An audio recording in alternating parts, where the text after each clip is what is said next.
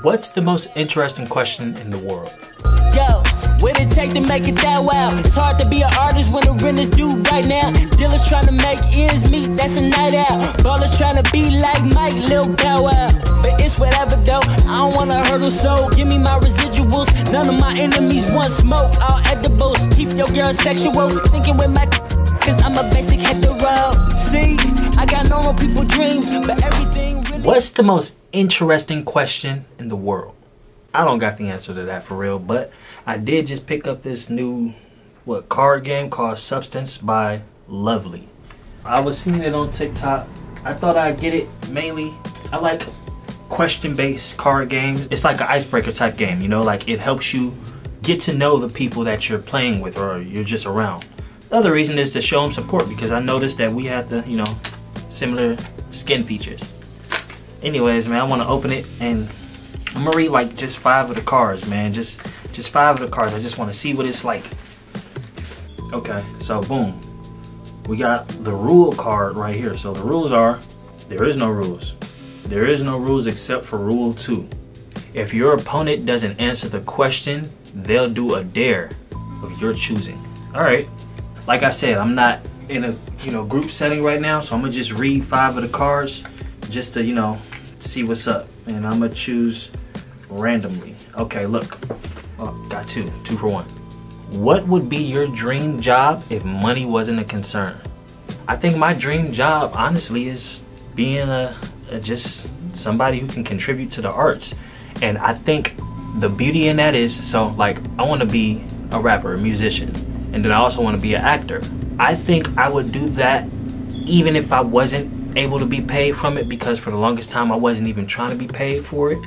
But in that same instance, I think the arts will be so much further if capitalism wasn't involved with it. But that's neither here nor there. It's ironic that I'm wearing a dashiki today. I'm not really trying to be on no super duper woke shit, but here I am. Given a chance, would you restart your life with your current knowledge? You know what? I would love to say no, I wouldn't restart my life, but if the current knowledge, so if I'm restarting my life like we're going back to 1994 and I know that Bitcoin is gonna blow in around like 2008 or 2009 or whatever it blew, then yeah, I'm gonna restart my life because then I'd be a billionaire. You feel what I'm saying? But on the flip side of that, I think that the knowledge that I've acquired now via my experiences, I'm only going up. I don't have regrets strong enough to hold me back that much. You know what I'm saying? Like, I'm very happy with my life. I'm very proud of the person that I've become. You know, I'm a really good person. Like, like through and through. Like, I'm a good man. I'm the person that I want to be, more or less.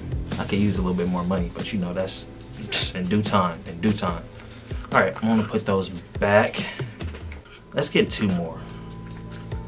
How can someone discover their true purpose in life? I mean, I don't know. That's a good question. These are some pretty like deep, substantial type questions. I will say you can discover, like, I feel like you can discover your true purpose in life by living it. You know what I'm saying? You got to go out and about, man. You can't be in your 4 or 5 block radius for the rest of your life. You really got to go explore what it is to life and what it may mean to another person. Or you know, I feel like the best times of discovery as it pertains to the purpose of life for me is when I was traveling the world and I got to see people in Asia and in Africa being more or less regular human beings. We don't speak the same language, but I could tell by their genuine interaction with each other that those two are flirting, or these two are having a serious discussion, or this guy is a scammer, you know, or this guy, you know what I'm saying? You can see the humanity in it all, and you can see the things that people are pursuing, even if you don't even understand what it is that they're saying. So the purpose of life is living. You gotta live it. You gotta go out and experience it and figure out the things that you want. And I think the only way to really discover that is by going out and about. I don't know if I believe that. What is something you regret telling someone? I get real vulnerable when I feel like, you know, it'll help my bottom line. But I find myself oversharing too much. And I feel like a lot of my friends that I have right now view me in a light that they've like learned about me from oversharing. So like I tell them, oh yeah, you know, I've done this and I've done this and I've done this. And they'll be like, wow, I used to look at you different. It's like, whoa, wasn't my intention. But it is neither here nor there. The thing is, there's no one specific thing, but I do know that there's times where I've overshared and it's not good. But I do that because I genuinely have nothing to hide. Like, how can you condemn a person and they don't got nothing to hide? Like, you want to know my weakness? I don't think that you have any reason to hurt me. So here are all my weaknesses and use it how you see fit. Bottom line is though, people don't need a reason to, you know, use your weaknesses against you. They just will if they know it. So that's what I'm learning. I'm gonna do one more, just one more. This is a cool little card game, man. I actually bought it as a gift for somebody, but I might keep it for myself.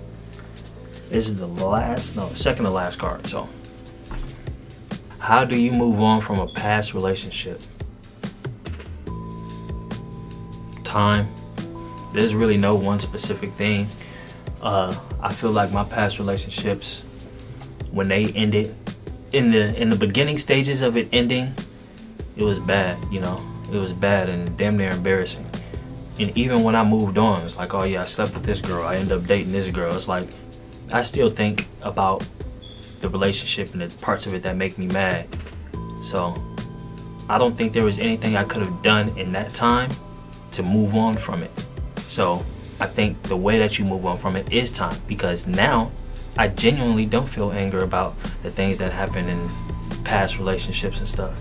I literally just look at it like, wow, you know?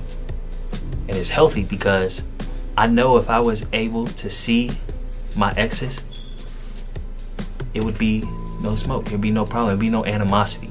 In the first 2 years of the breakup, it would be animosity. I'd be like, I don't want to talk to you. I don't want to, you know. But now I'd be like, yo, how you been? Are you healthy? Are you good? I'm happy to hear that you're doing that. I'm doing this. And we could even catch up without it being no, you know, weird stuff. So the way you move on from a past relationship, time.